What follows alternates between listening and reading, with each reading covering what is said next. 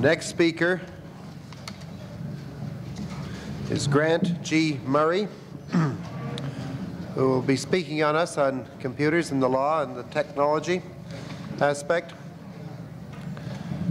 Mr. Murray is a graduate of the University of Toronto and of the Osgoode Hall Law School and was called to the bar in 1954. From 1954 to 1961, he was in private practice in Toronto, and from 1961 to 63, he was with the Steel Company of Canada in the legal department. He then joined IBM as counsel in 1963, and in 1966 he was appointed Secretary and General Counsel, and later in 1972 became the Vice President, General Counsel, and the Secretary. In his present position at IBM, he's responsible for the legal department and also has responsibility for external relations, commercial relations, and patent operations.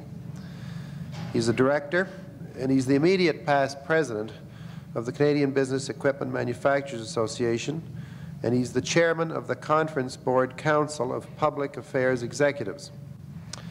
He has many other associations that he's involved in, but I would simply mention also that he's vice president of the Association of Canadian General Counsel. And he's a director, and he's also a member of the executive committee of the Canadian Council of the International Chamber of Commerce. We're very happy to have Mr. Grant Murray.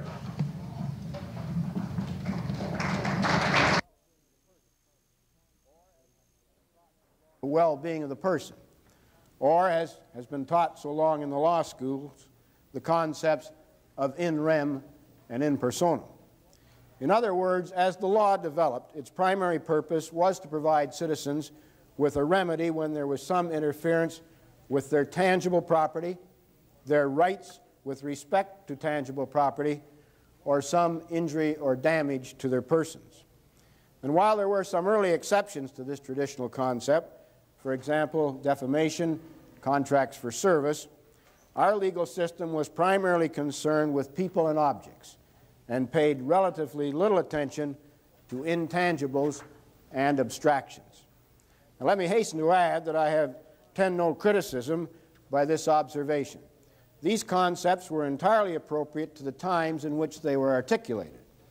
They were concepts which were relevant first to an agricultural and semi-feudal system, and subsequently, following the Industrial Revolution, to a goods-producing society. But the world has changed, and while these concepts have served us well, they are often less appropriate or relevant in the world today. Because, even though some of us don't fully appreciate it yet, we have already entered a new age. We are, I submit, already well launched into the information age, the third wave of human civilization, as Alvin Toffler has somewhat grandiosely described it. And the information age is not primarily concerned with tangible property. The information age is concerned with ideas, concepts, knowledge, theory, and above all, data, vast quantities of data. And while information can be captured on the printed page or on a cathode ray screen or as electrical impulses in an information handling system, it is an intangible commodity. It can't be touched, painted, welded, refrigerated, or melted. It can't explode or be dropped or catch on fire and cause property damage. It can't physically hurt you, but it can be moved, stored, erased, modified, and retrieved. It can be stolen. It can also be memorized, studied, analyzed, and updated, and most important of all, it can be acted upon. Indeed, in today's society, information is the basis for nearly all human activity. If it's not available to you, or if it's wrong, you may be prevented from making decisions, or you may make wrong decisions. In either case, you may sustain substantial loss. So, where tangible goods were the lifeblood of the industrial age, knowledge and data are the key ingredients of the information age. Moreover, we have moved into the information age at lightning speed, and this is due in large part to the exponential increase in knowledge itself. The first scientific journals made their appearance in the early 17th century. By 1750, there were 10 scientific journals, and since then, the number has multiplied by a factor of 10 every 50 years or so. Alvin Toffler has estimated that the sum total of human knowledge was doubling every 10 years by 1950 and doubling every 5 years by 1970. So not surprisingly, this growth of knowledge has quite literally changed the face of our economy. In 1950, some 46% of our gross national product was produced by services. By 1980, this figure had grown to 62% and is continuing to increase. And much of this growth is directly attributable to the growth in activities related to the gathering, organizing, storing, and distribution of knowledge and information. In short, the evidence is all around us that information has become a key resource in today's society, and in the process has assumed gigantic importance and enormous value. So while the legal concepts surrounding property and persons are still important and still relevant in many situations, our legal system will increasingly have to take into account that information is the key resource of the third wave of civilization. If information is important, there is no question that the phenomenal developments in data processing, office systems, communications, and telecommunications technology have been the driving force behind our headlong rush into the information age. With that in mind, let me take a few moments to examine the impact the technology is having on the way we use and manipulate data. Clearly, the new technologies permit us to deal with information in quantities and at speeds and at costs undreamed of even 20 years ago. It's not unusual to find computer chips or microprocessors equivalent in speed and power to the most advanced computers available in the early 60s, selling today for $25 to $50.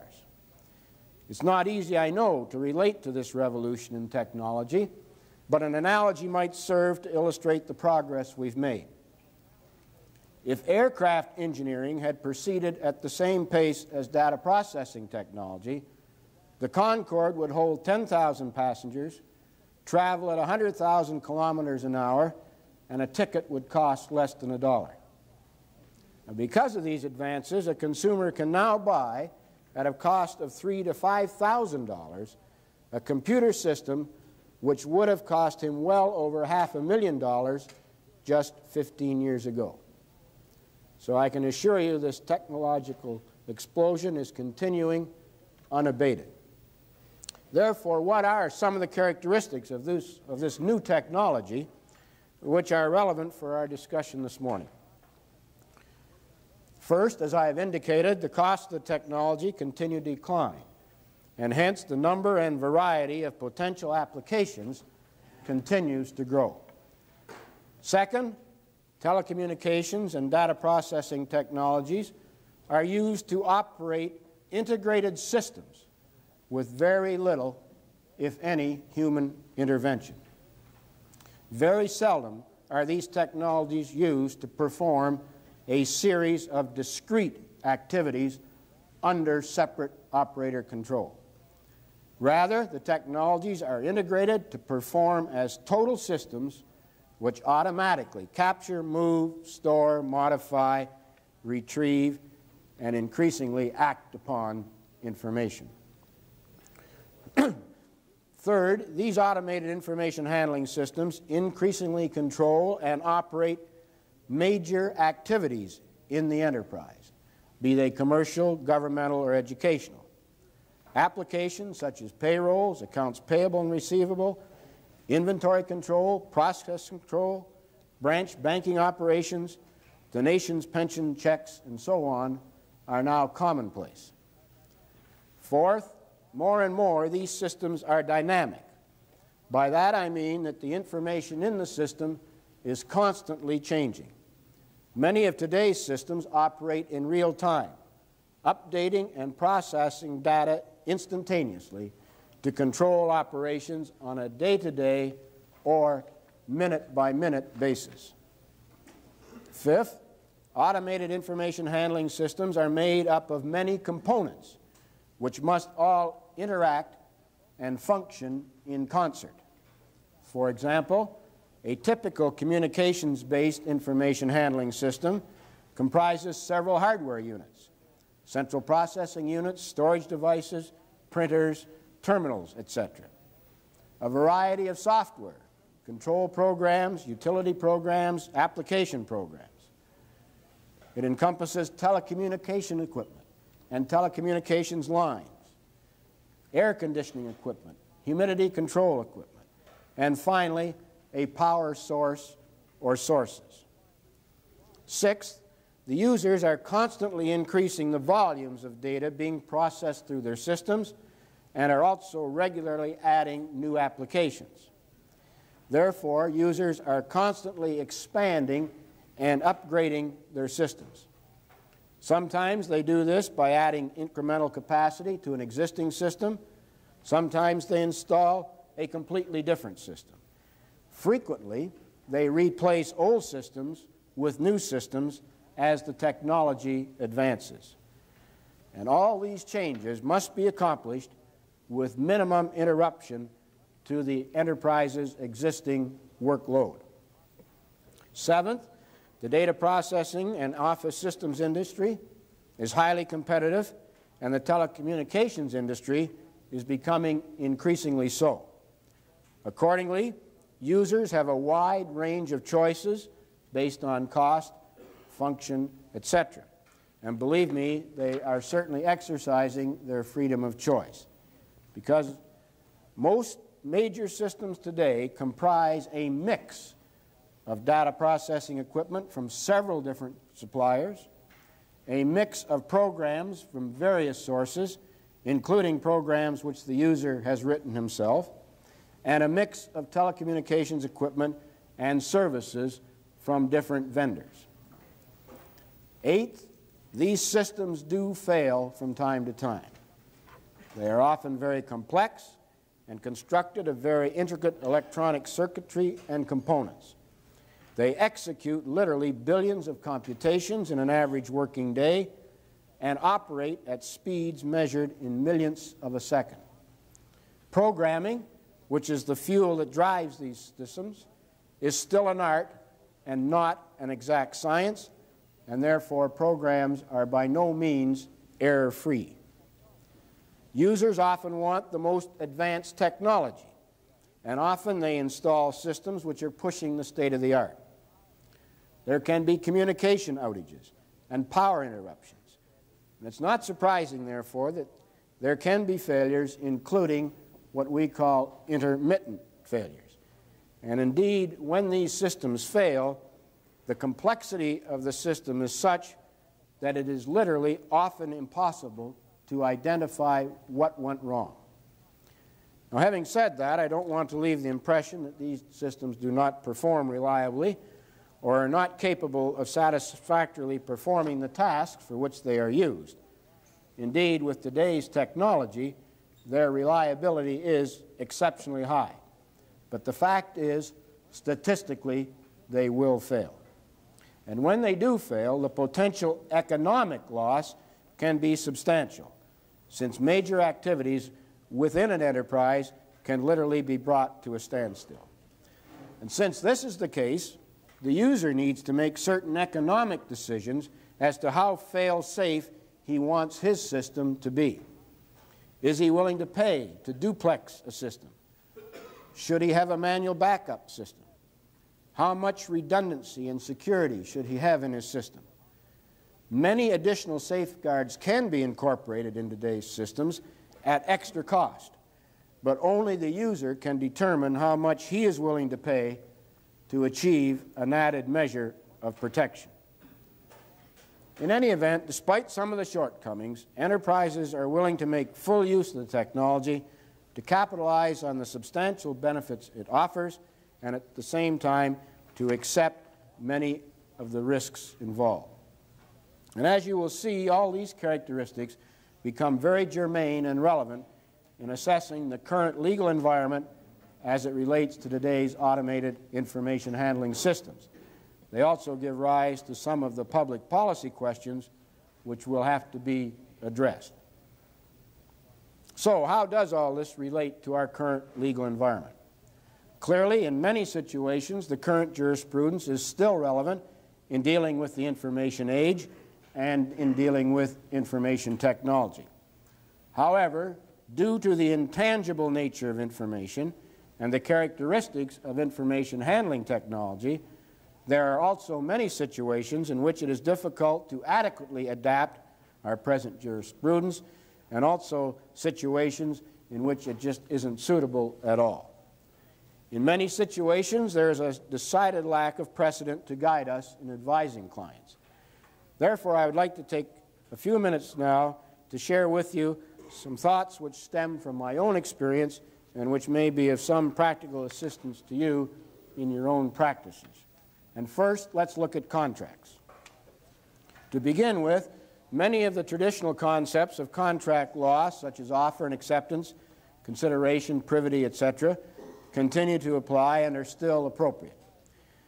Nevertheless, contracts between suppliers of information handling equipment and services and users pose some special challenges, whether you act for the supplier or the user. And the first challenge is to clearly state the intent or purpose of the contract. This is not so much a problem of law as a matter of negotiation. I remind you again that information handling involves some kind of an integrated systems approach, and that many systems involve several components and many different suppliers. Unfortunately, very often the user, particularly the relatively inexperienced user, thinks he is entering into a systems contract, or as we sometimes call them, a results-oriented contract, whereas the supplier is only intending to contract to supply some component of the system. The supplier is well aware that the system will be made up of many parts from several sources, and he is unwilling to take full systems performance responsibility. Moreover, in many situations, the user has the most knowledge about his information requirements, the volumes of data he will be dealing with, his future plans and intentions with respect to his information handling needs. Also, the user will be the one who operates the system, controls the accuracy of the input data, formats the output data, decides upon the checks and balances and the audit trails, etc. And so, in most instances, the suppliers are extremely reluctant to enter into these results-oriented contracts. Rather, they contract to deliver a particular piece of hardware or software according to certain specifications and warrant their product will perform to those specifications. They are unwilling, in most cases, to give any performance warranties, and they usually disclaim any warranties or conditions that the product is fit for any particular purpose. Furthermore, the supplier often insists that the user's responsibilities be fully set out so as to reduce any misunderstanding as to where the line is to be drawn between the supplier's responsibilities and the user's responsibilities.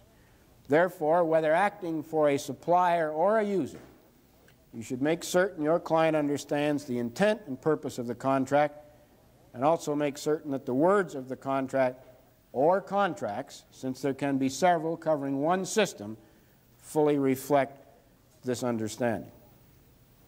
If the system involves several components, and if the supplier or suppliers are unwilling to take systems responsibility, but the user does want someone to be responsible for the whole system, he may find it necessary to enter into an umbrella contract with a consulting firm specializing in systems integration.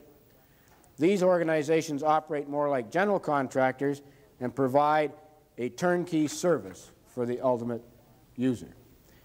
However, it's not enough to focus on intent and purpose. It's also necessary to focus on what will constitute a breach. And it's often necessary to assess this in order to properly draft your intent and purpose clauses. Indeed, it's at this point that we begin to touch upon some of the public policy concerns which I mentioned. As I've stated, systems fail, components have intermittent faults, there are hydro failures and communication outages, and finally, programming is not an exact science. Accordingly, whether supplying components or a full systems approach, suppliers, as I've said, are not only unusually unwilling to guarantee performance, they will hardly, if at all, guarantee perfect performance. So if representing a supplier, you should be aware of this, and if acting for a user, you should make certain your client understands what failures or malfunctions would fall short of a breach of contract. And that can often be a very difficult discussion and a very difficult line to draw. Now, in any event, assuming that the scope has been adequately drafted and it's possible to establish that there has been a breach and it can be proved who caused the breach, it's extremely important to focus on the damages which may flow and the damages which may be recoverable. And in my experience, this is often the most troublesome clause of all to negotiate. It's also an area where the current state of the law poses several uncertainties, primarily for the supplier, but also for the buyer. As I've said, the potential for substantial damages can be very great. Secondly, and this is very important, in the course of marketing equipment or services, the supplier of necessity becomes very knowledgeable about the customer's intended application plans, etc., and therefore acquires considerable knowledge of the damages which can flow from any breach of the contract. And finally, when there is a failure, the repairs covered by the warranty clauses are usually a very minor part of the damage. The major damage is usually the consequential economic loss which results from the system becoming inoperable. And since, according to current jurisprudence, the customer is entitled to recover damages which would flow in the usual course of things from the breach, or for the consequences of the breach which might reasonably be supposed to have been in the contemplation of the parties at the time they made the contract, the supplier, understandably, is very nervous about his liability for damages. On the other hand, the buyer knows he faces some probability of suffering damages and he wants recourse. Therefore, it's easy to see why the question of liability for damages can become a classic struggle between the buyer and the seller. Nevertheless, for the reasons stated, suppliers of information handling systems or the components of such systems traditionally attempt to limit their liability for damages in these contracts. And I should emphasize that these clauses usually are an attempt to limit liability as opposed to excluding liability. Therefore, many suppliers, including my own company, accept the principle that they should provide some reasonable compensation to a customer who has suffered damage, but they must protect themselves against large damages arising from indirect or consequential loss.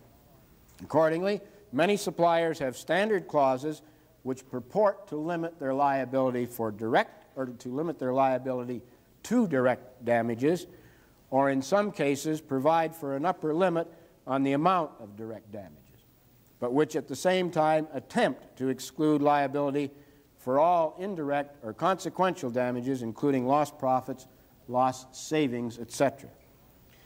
Now, there's one other aspect of damages which is of considerable importance when talking about information handling systems.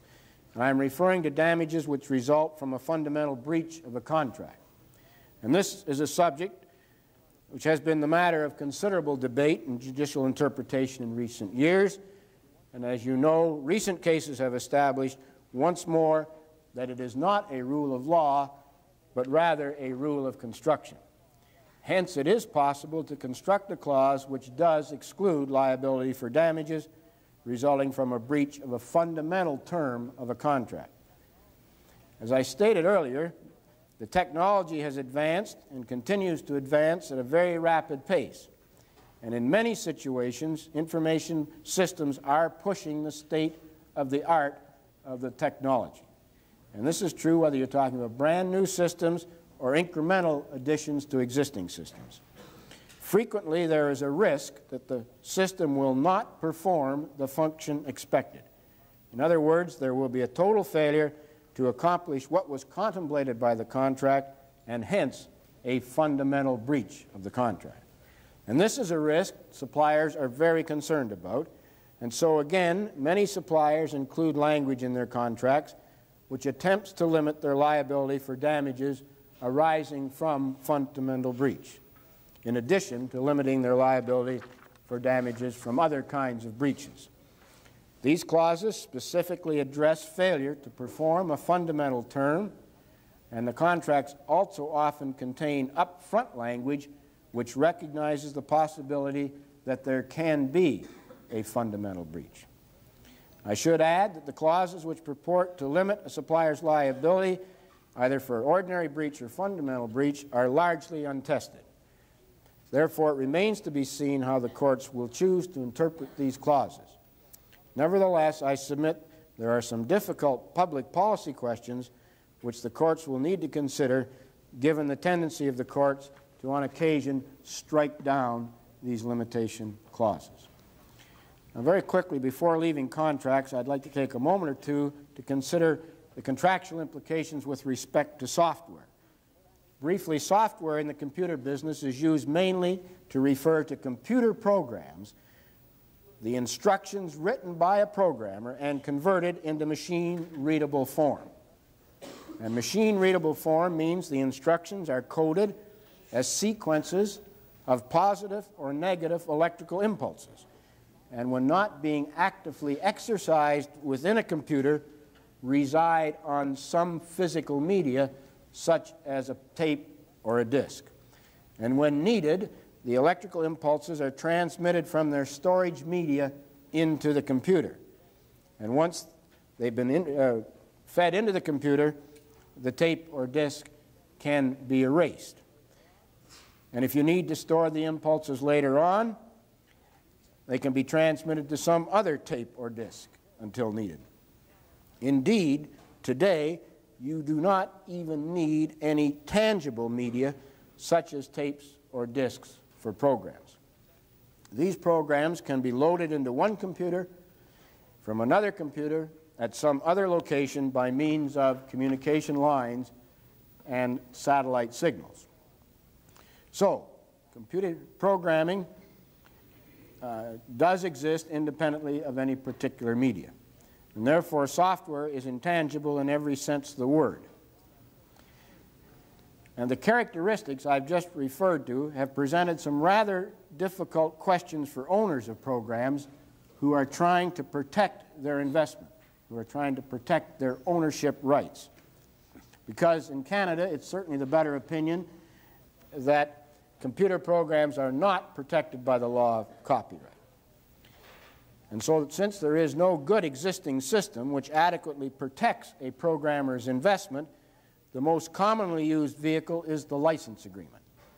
And under these agreements, the licensor, the programmer, retains ownership and merely gives the licensee the right to use the program, either for a specified period of time or for an indefinite period upon payment of a license fee.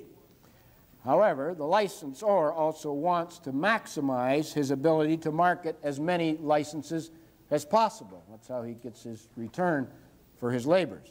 Accordingly, these agreements normally contain clauses which restrict the use of the program to specified computers and also limit the number of copies that can be made of the program. And in large measure, these clauses presume good faith on the part of the licensee, since they are very difficult to police. Now, I don't want to imply that all programs are licensed.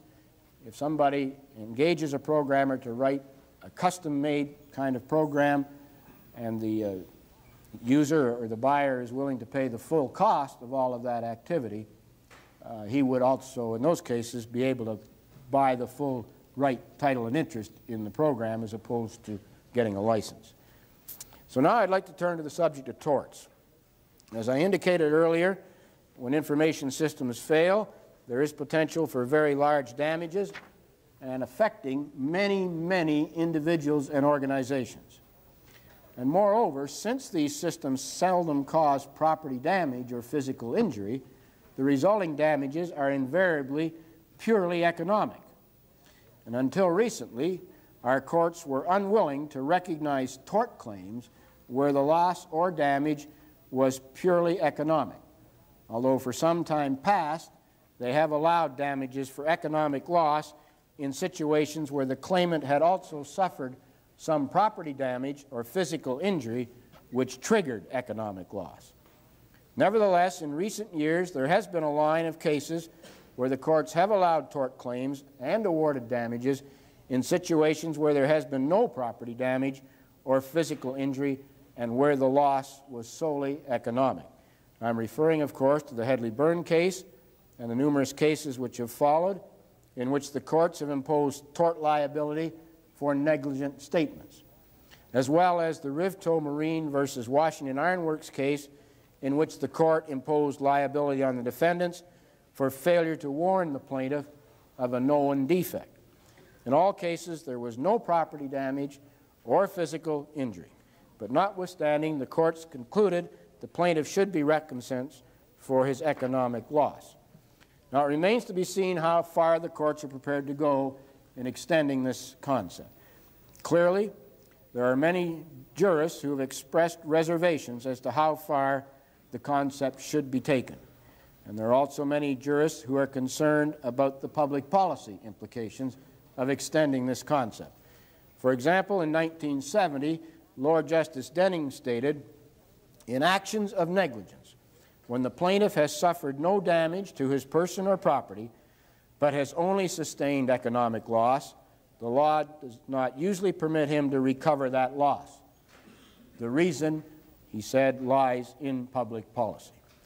But as Professor Linden stated in his book on Canadian tort law, these public policy factors, quote, "have not prevented the courts from gradually moving to provide protection when they felt there was a sufficient guarantee that the liability could be controlled and would not get out of hand." So it's difficult to predict how far the courts will go in establishing a duty of care which would set the stage for more and more plaintiffs to recover pure economic loss. However, in my view, that is not the end of the public policy concern or the public policy debate. If the courts should see fit to establish a duty of care, which potentially opens the door to more and more claims for economic loss, what will be the standard of care required of a defendant, and when will he be held to be in breach of that standard of care?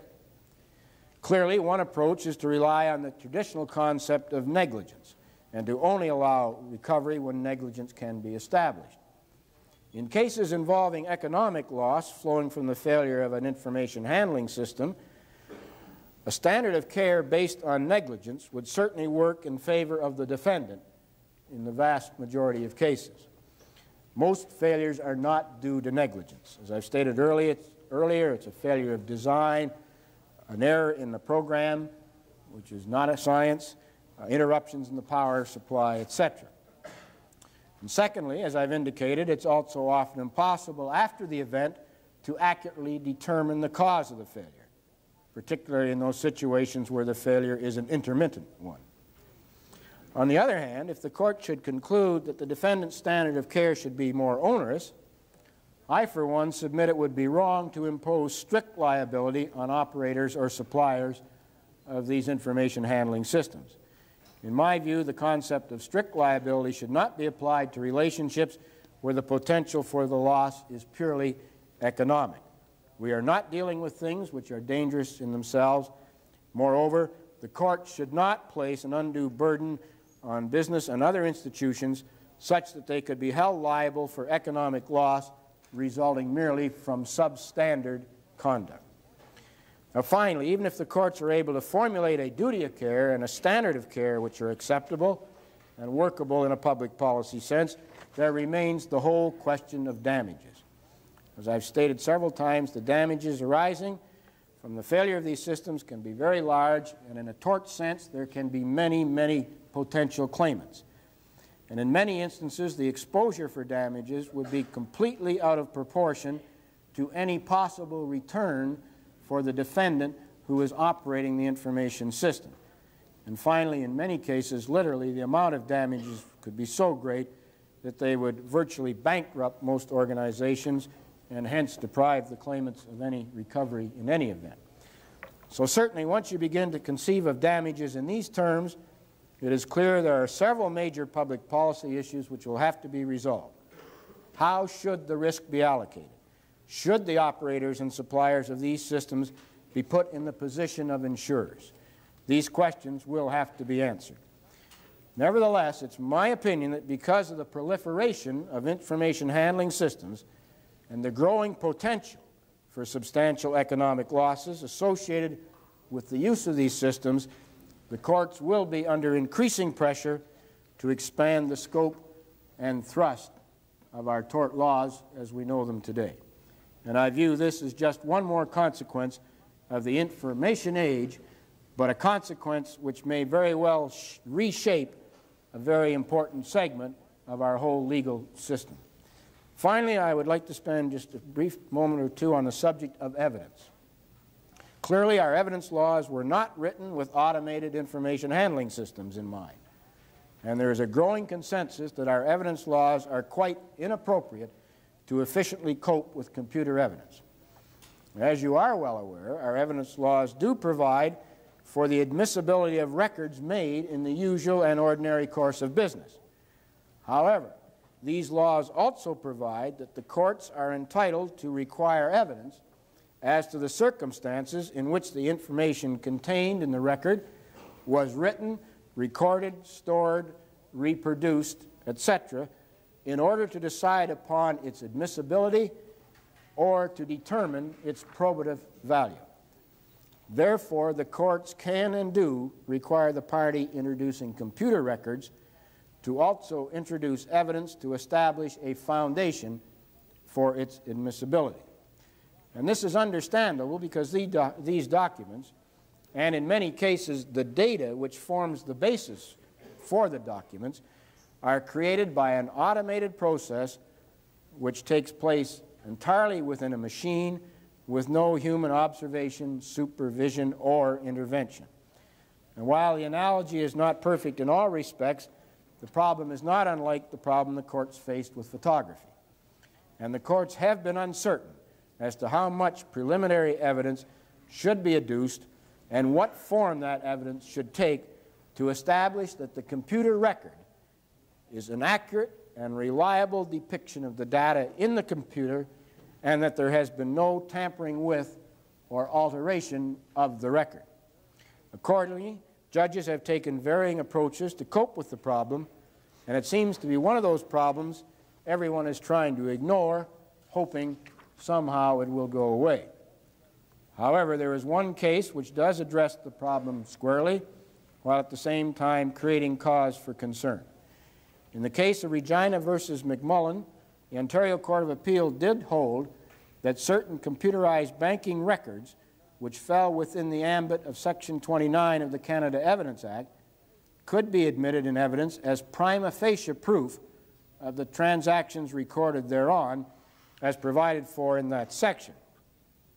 But the Court of Appeal went on to say that the trial judge should carefully scrutinize the foundation put before him to support a finding of reliability as a condition of admissibility.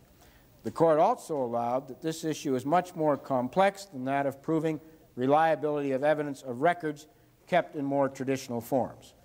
Since this was a case involving admissibility of records of a financial institution under Section 29, the Court concluded the trial judge must satisfy himself on the four conditions precedent set out in Section 29(2), namely that a record at the time of making the entry was one of the ordinary records of the institution, that the entry was made in the usual and ordinary course of business, that the record is in the custody or control of the institution, and that such copy is a true copy thereof. As well, other foundation criteria for business and banking records have been established by the courts in respect of Section 30 of the Canada Evidence Act and other Evidence Act. These include such criteria that the record has been prepared contemporaneously with, or at least reasonably close to the events they refer to, that there was some duty to record and supply the information recorded, and so on.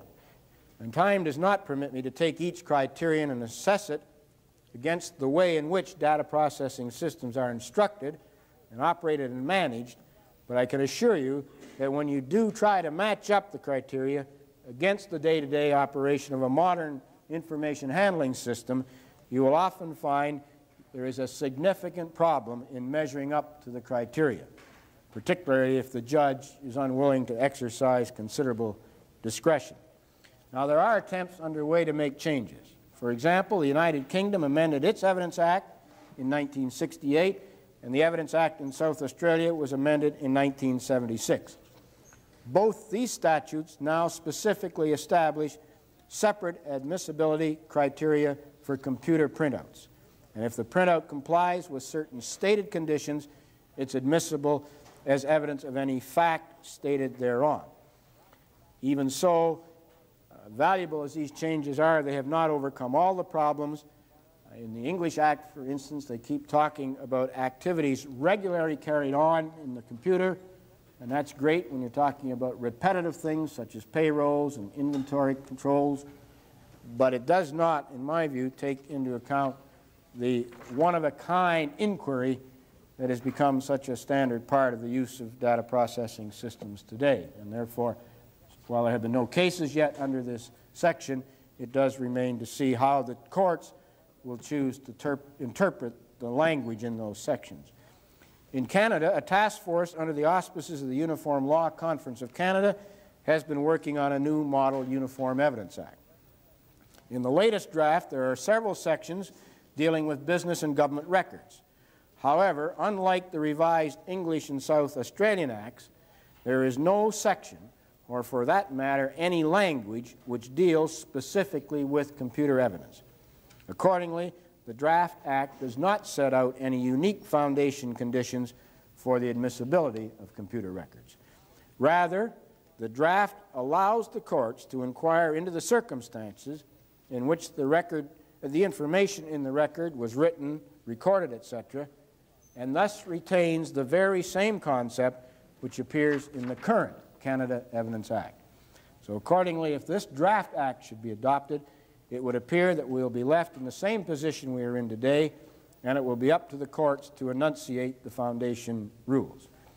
And this is unfortunate given the fact that increasing quantities of information and business data will be resident in automated information handling systems, and hence computer evidence will undoubtedly become more prevalent.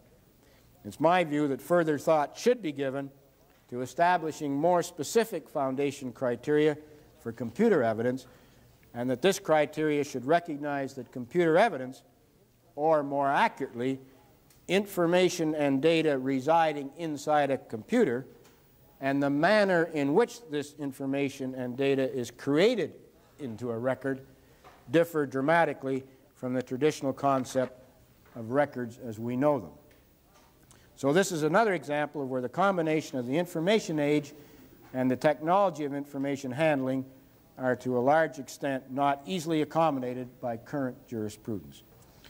So I hope I've demonstrated this morning that there are many difficult questions which will have to be addressed.